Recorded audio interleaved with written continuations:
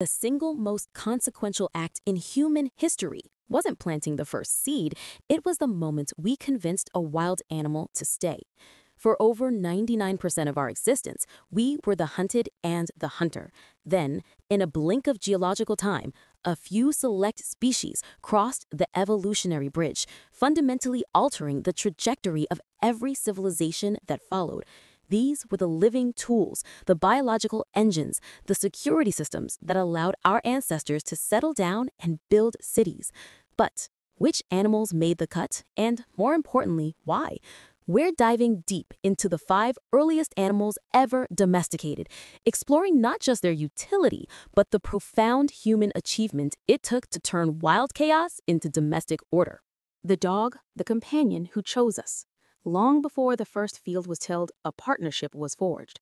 The dog, descended from the gray wolf, is the undisputed first. Archaeological evidence places this alliance over 15,000 years ago, perhaps even earlier. Think about the contrast. The gray wolf, a relentless, cautious predator whose survival relied on avoiding humans. The dog, a loyal sentinel whose survival is now inextricably linked to ours.